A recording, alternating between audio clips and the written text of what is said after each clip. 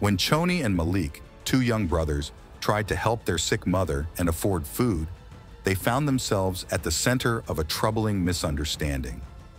After being reported by a neighbor, the police arrived at their doorstep to investigate, casting a shadow of suspicion over their actions. Stay tuned to unveil what happens next. Don't forget to like, share, and subscribe for more stories. In the heart of Detroit, amidst the crumbling facades and the stark contrasts of life's fortunes, Chony and Malik Black navigate their youth. The city's gritty backdrop mirrors their struggles, a daily testament to their resilience. Born into a threadbare existence where the echoes of their father's departure linger and their mother's mental battles cast long shadows, the brothers embody the essence of hope amidst despair. Chony, at 16, carries the weight of the world with a quiet determination, his shoulders squared against the challenges. Malik, just a year younger, matches his brother's courage step for step, his eyes alight with dreams of a future untainted by their present adversities. Their bond, forged in the fires of their shared trials, is their refuge. The love for their mother, Barbara, a beacon in their darkest nights, and their unwavering support for one another are the threads that knit their world together. Barbara, the mother of Chony and Malik, faced an uphill battle every day.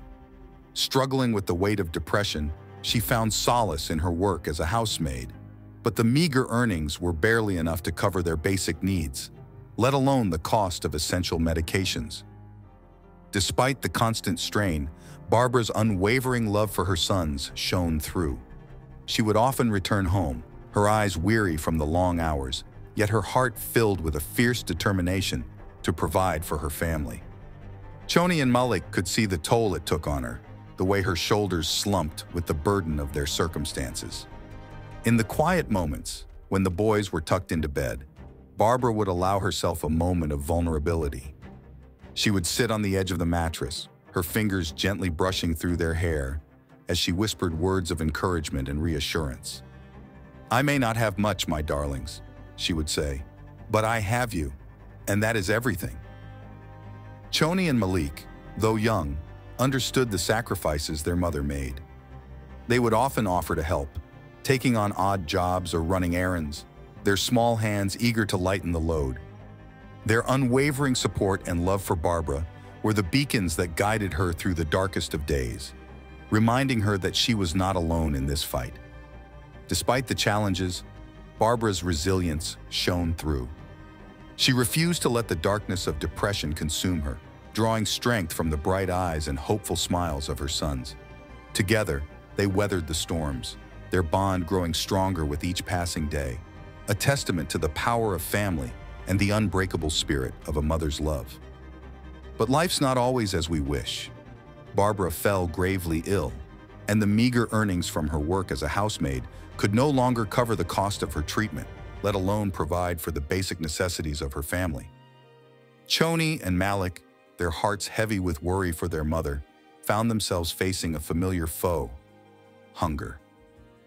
The gnawing pangs were a relentless reminder of their dire circumstances, yet it was this very hunger that propelled them forward, guiding them toward a decision that would alter the course of their lives.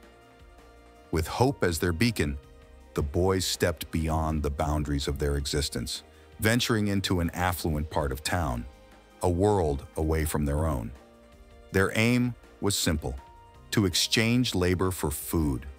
This quest led them to a chance meeting with Matt, a man whose arms were laden with groceries, a symbol of abundance that was foreign to the brothers. Their request was met with surprise, but it was their honesty and palpable need that touched Matt, prompting an act of kindness that spiraled into something much greater. Matt's decision to help the boys went beyond mere charity. It became a conduit for connection. As he invited Chony and Malik to fill a cart with necessities, he opened a window into their lives, glimpsing the depths of their struggles and the strength of their spirits. This encounter, rooted in compassion, grew into a lifeline not just for the brothers, but for Matt as well, knitting their lives together in unforeseen ways. As they finished buying supplies, Matt offered to drive them home. Chony and Malik gratefully accepted. As they settled into the car, the boys began to open up, sharing their story with Matt. "Mom works so hard, but it's never enough," Malik said, his voice barely above a whisper. "She cleans houses all day, but we still go hungry sometimes." Chony, sitting beside him, nodded in agreement. "And then, a few weeks ago, Mom got really sick. We were so scared, we didn't know what to do." Matt listened intently, his heart going out to the boys as they recounted their struggles. He could see the pain in their eyes, the weight of their responsibilities. "We tried to take care of her, but we couldn't. We don't know how," Malik said, his voice cracking with emotion. "We didn't have any money for the doctor, so we just prayed she would get better." As they drove through the streets, Matt's car became a confessional, a safe space for the boys to share their story. They told him about their father's departure, about their mother's mental battles, and about the daily struggles they faced. Matt listened, his expression a mix of sadness and determination. He knew that he had to do more, to help these boys and their mother in any way he could. As they approached their home, Matt made a silent promise to himself. He would be there for them, to support them through the tough times, and to help them build a better future. As dawn broke over Detroit, casting a soft glow on the streets that Chony and Malik once roamed in search of sustenance, the city awoke to a story that tugged at the heartstrings. Matt, moved by his encounter with the two brothers, took to social media to share their tale of resilience and his moment of unexpected connection. His words, meant to inspire and foster empathy, quickly rippled through the community, reaching far beyond the screens it was shared on. However, not all eyes that perused the tale saw it through the lens of compassion. Suspicion, like a shadow, crept into the heart of a neighbor who, upon recognizing the setting and its characters, saw not a story of kindness, but a narrative marked by mistrust and misunderstanding. The nature of the boys' presence in their affluent part of town was called into question, and the neighbor, driven by fear and prejudice, dialed the authorities, painting Chony and Malik not as figures of sympathy, but as objects of suspicion. The police officers, their faces set in stern expressions, stood at the threshold of the Black family's home, their knuckles rapped sharply against the weathered door, shattering the fragile peace that had settled over the household. As the door creaked open, revealing the worried faces of Barbara and her sons, the officers stepped forward, their uniforms crisp and imposing. "Ma'am, we need to speak with Chony and Malik," the lead officer said, his voice authoritative yet laced with an undercurrent of suspicion. Barbara, her eyes wide with fear, ushered the boys forward, her hands trembling. Chony and Malik, their shoulders squared with a quiet determination, faced the officers, their expressions guarded. "We've been told you were seen in the affluent part of town asking for work," the officer continued, his gaze sweeping over the boys. "Is that true?" Chony, his voice steady despite the pounding of his heart, replied, "Yes, sir. We were looking for odd jobs to help our family." The officer's eyes narrowed, his lips pressed into a thin line. "And how exactly did you come to be in that neighborhood?" Malik, his eyes alight with a mixture of fear and defiance, spoke up. "We were just trying to find work, to help our mom. She's sick, and we don't have much money." The officers exchanged a glance, their expressions unreadable. "We've also heard that a man, Matt, took you shopping and helped you out. Is that correct?" Chony nodded, his fingers curling into fists at his sides. "Yes, sir. He saw us struggling and wanted to help." The lead officer's brow furrowed, his lips twisting into a frown. "And you expect us to believe that? Two young boys, in a neighborhood they don't belong, being helped by a stranger?" Barbara, her voice trembling, stepped forward. "Please, officers, my sons are good boys. They would never do anything wrong. They were just trying to help our family." At that moment, the officers realized they found nothing suspicious. And after seeing the family's dire situation, the lead officer, his expression softening, turned to Barbara and her sons. "Ma'am, we've looked into the situation, and it appears there's been a misunderstanding." Chony and Malik, their shoulders slumped with relief, exchanged a glance, their eyes reflecting the weight of the ordeal they had endured. The officer continued, his voice tinged with regret. "We received a call about 2 boys in your neighborhood, and we had to follow up. But after speaking with you and seeing your living situation, we understand now that you were just trying to help your family." Barbara, her hands trembling, reached out to grasp her son's hands, drawing strength from their presence. "Thank you, officer," she said, her voice barely above a whisper. "We're just trying to get by, day by day." The officer nodded, his expression somber. "I can see that, ma'am. And I want you to know that we're here to help, not to make things harder for you and your family." He turned to Chony and Malik, his gaze filled with a newfound respect.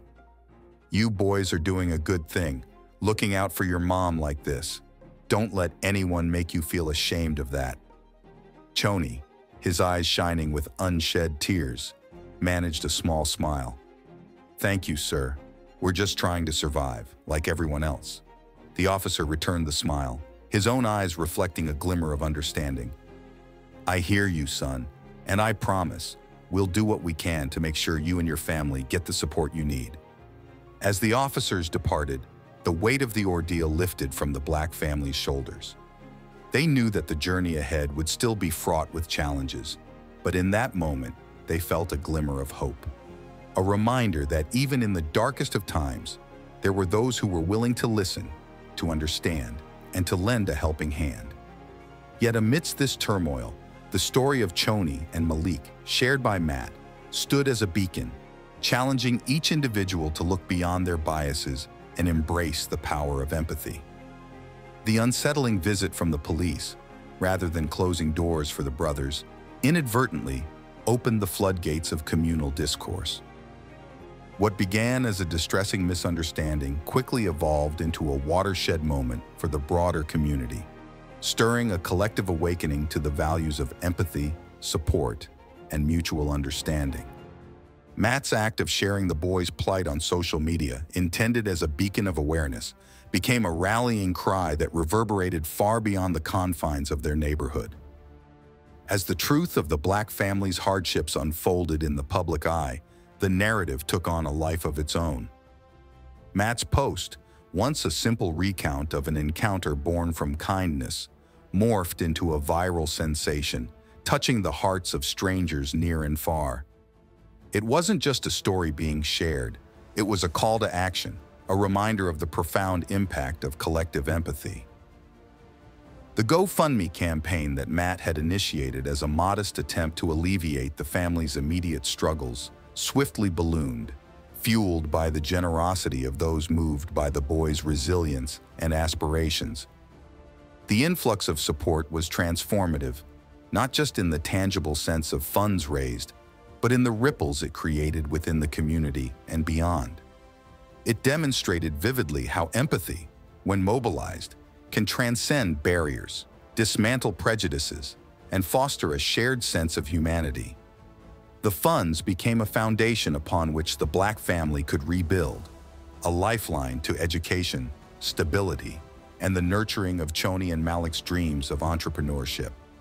This unfolding of events stood as a testament to the potency of kindness in its most unadulterated form. In the depths of their darkest dreams, when the path forward seemed obscured by shadows of doubt and hardship, the Black family found themselves at the heart of a community rekindled by hope. The support that cascaded in from all corners did more than just provide. It illuminated the path toward a future the boys had only dared to dream of. It underscored a powerful truth, that within the collective heart of humanity lies an inexhaustible wellspring of kindness, capable of guiding us towards healing, understanding, and the realization of dreams that once seemed unattainable. And that was all for today's story. If you liked it, make sure to turn on the notification bell for more moving stories. Until the next time.